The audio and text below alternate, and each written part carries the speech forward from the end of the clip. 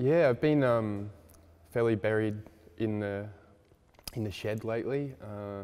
Just trying to keep my mind on the world of the shed rather than the world of what's going on outside of that.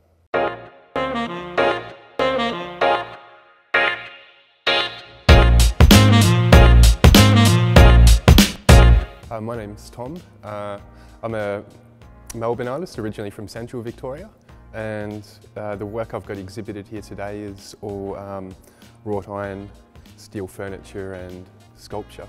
This is the matchbook chair, I call it. And I suppose that the name ended up being derived from these little matchbooks that I often light my cigarettes with, that the matches always seem to curl up and do this weird sort of pattern that reminded me of what I was doing with the chair, so it landed that name. A lot of the colours came from matchbooks as well, funnily enough. I had bought this big collection of old matchbooks a few years back from a guy at a swap meet.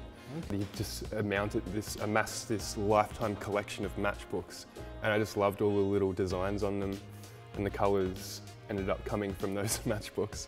I suppose inspired by the wrought iron of the suburbs was the intent of looking at this decorative architectural element, and whether or not that decorative element could transpire into something like a piece of furniture. Everything's just cold bent, using a very primitive tool, which basically consists of 2 pins, and the steel is literally just hand bent by myself, cold, in a vise between these pins.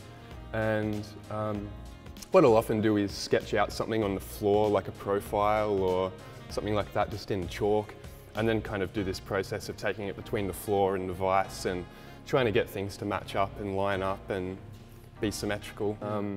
But it's got a lot of give to it, and you can see that even just in the movement of the chair itself. It has this a flex that wants to bounce around a bit. Which is, I would say, one of the very unique aspects of it. It does have a bit of movement in it, which you don't really think of steel as having this sort of pliable quality to it.